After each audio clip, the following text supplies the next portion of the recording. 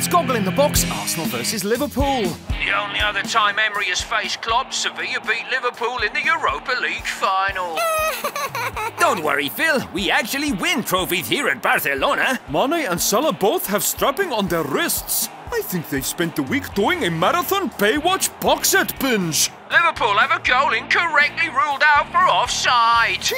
VAR! VAR! They don't have VAR in England, silly. Well, unless you count very average referees. See what I did there? I'm so underappreciated. The linesman needs laser eye surgery with a lightsaber. He'll look like Ezra when I'm done with him. Van Dijk must score. Yeah. Saved. No. That is almost as unbelievable as Rashford's miss against Bournemouth. That is almost as unbelievable as us beating Watford. Fact. And that is almost as unbelievable as you giving me that cash to spend. Fact.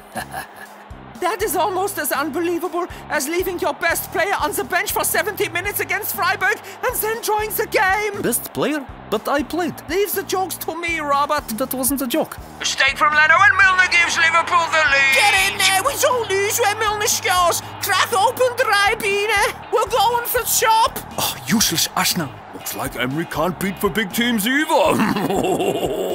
Chance for Van Dijk. Oh, saved. He could have had a hat-trick here today.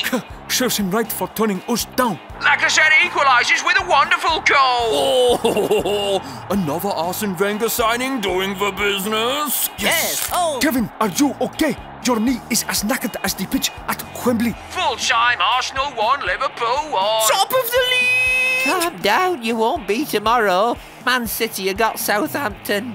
Great game full of attacking intent. Which will be the exact opposite of Juventus versus Manchester United in the Champions League. Impressive stuff. Emery has really toughened up this weak Arsenal team. Oh, I'm sick of this Emery loving. Let's see him do something really difficult, like zip up his coat quickly. Or beat the Bayern Munich in the Champions League. Exactly.